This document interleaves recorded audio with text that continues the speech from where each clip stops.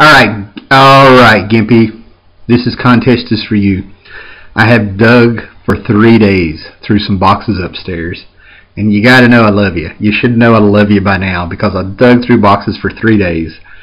And what's sad is the last day was me trying to find one book for your contest that I know I bought in the last 2 months and I can't find it, and the OCD hit. So, I actually had to go out tonight and watch a band, which was actually really good. It was like Led Zeppelin meets Black Crowes. I was amazed. And then I went and watched some wrestling. As soon as I walked into the gymnasium where they're having the wrestling, I was part of the show because 8 wrestlers that were like 4 on this side and 4 on this side. I was right in the middle. I put pictures on my Facebook. I couldn't believe it. I was like, I just got here. And and so I came home and it's 1 in the morning, so I figure I'm not looking for that Balor book anymore. So this is for you. And go check out Gimpy. I have loved that guy's videos from the first one he put up, because the first couple he put up I was like, what the hell's going on? What's going on here? There was vodka, and there was a cat, and there was a kitchen, and there was comic books, and I was just like, wow. I was like, this is great. Alright, so for his 300 sub contest, he wants you to show a run of books you've completed. And then he wants to have you say something you're trying to complete. And then he wants you to show a bunch of roofie covers, which cracks me up because after he explained in his video what a roofie cover was, I started looking at some of my comics completely different. So he got me. Okay. So for the first one, this drove me nuts trying to get this one together. I completed my Captain Carrot and the Amazing Zoo Crew. I'm very proud of that. Very proud of that. Okay, and the ones that there's 20 issues of it, plus I have their first appearance in the Teen Titans.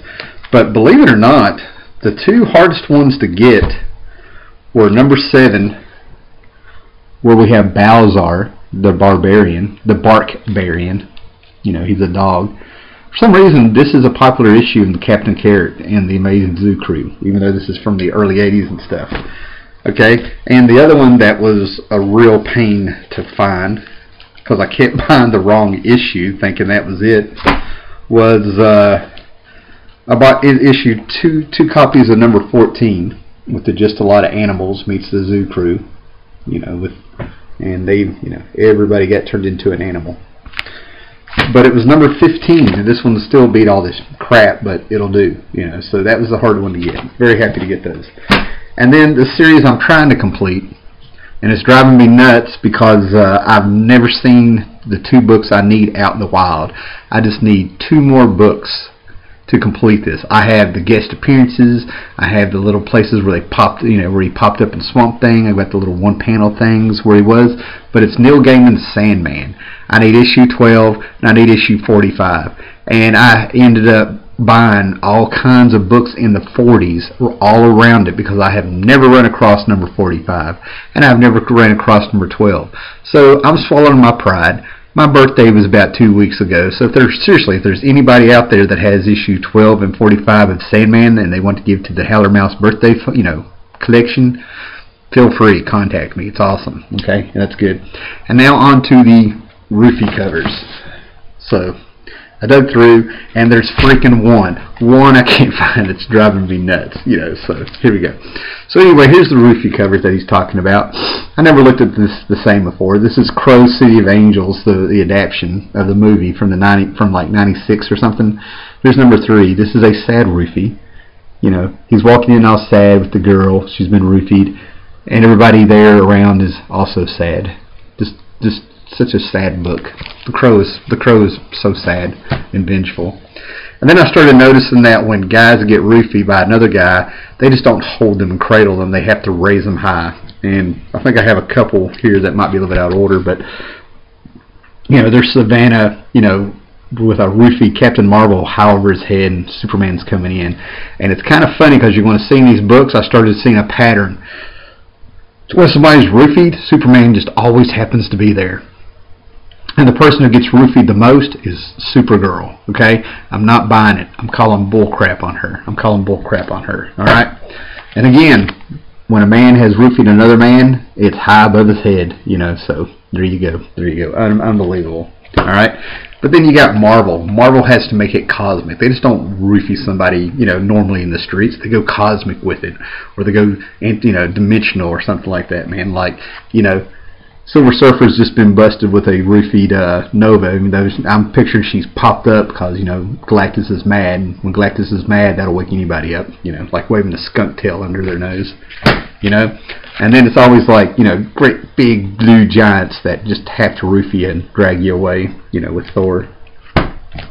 And of course, you know, during Inferno, man, you know, roofing can go wrong, can go bad, man. It's got to be a silver mutant carrying a half-demon queen sister named Magic, you know. Unbelievable, unbelievable, right? But the one I'm most proud of is that this redheaded chick has not roofied half the Marvel universe, mostly the Fantastic Four, and she is standing on top of them. That is just awesome, you know. And the Guardians of the Galaxy, look at that. She's took them all down, all down.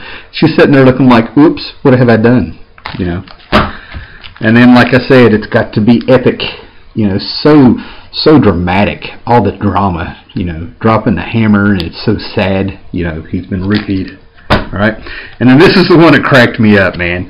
This is the one. This is when you dream big. When you dream big, you know, and you just have to roofie a giant and you're dragging them away, you know, to wherever you want. You know, it's like a freaking, you know, jaguar getting a gazelle or a whatever they eat and pulling it up in the tree, you know.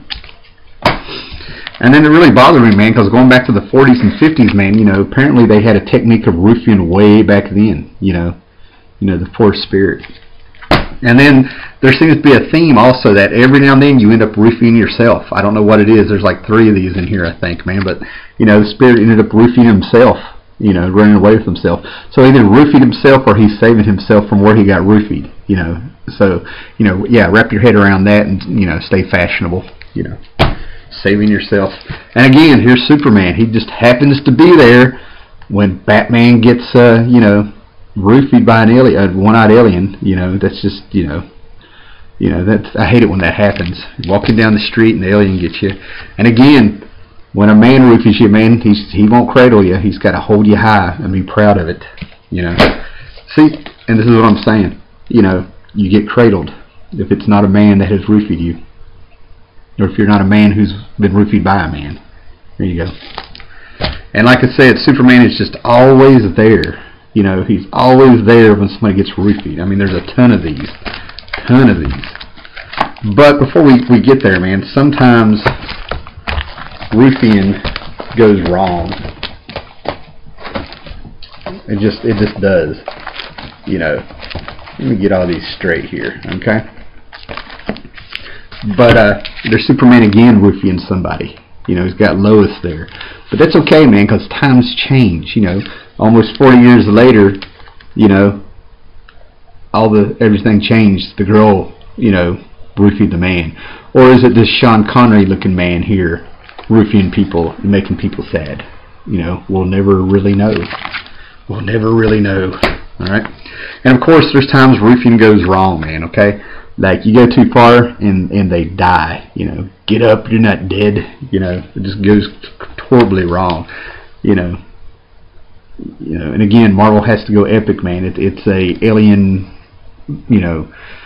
It's a, you know, this is a cybernetic alien. You know, their whole race is based on circuitry or something. You know, I can't remember. It's 1 in the morning. I don't remember the words. You know, they die.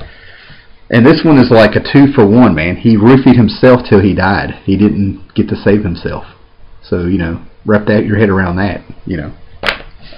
And like I said, they go horribly, horribly wrong, man. Sometimes you just roofie for so long, you're nothing but, you know, a skeleton left. You know, they drag you for so long around. And like again, look at this. There it is again. Superman just happens to be there, you know, with a roofied Batman, you know, who also has been roofied to death. He's nothing but, you know, skeleton and a husk in a costume. You know, Superman's dangerous. Then we get to Supergirl. Look how she's been roofied back in the 70s. She got roofied, and there's Superman. Superman just happens to be there, you know. And it seems like, you know, this was the most, you know, copycat roofie ever. Apparently whoever roofied Supergirl in there had it just right because people started doing it. It was so perfect they started roofing themselves, you know. And she gets really mad because I'm convinced what she does is that A, she either needs an excuse to let her slutty side come out, or B, she likes to cause chaos by playing the victim and making somebody else going on, man. And she gets really mad when people rip her off. You know, like they steal her technique. She can't even stand when she's not getting the attention and she's saving her roofied self. She gets really mad when people, you know, steal her trick and stuff. But she sets, and this is what convinced me of it, that I'm just not buying it. There's Superman with her, right?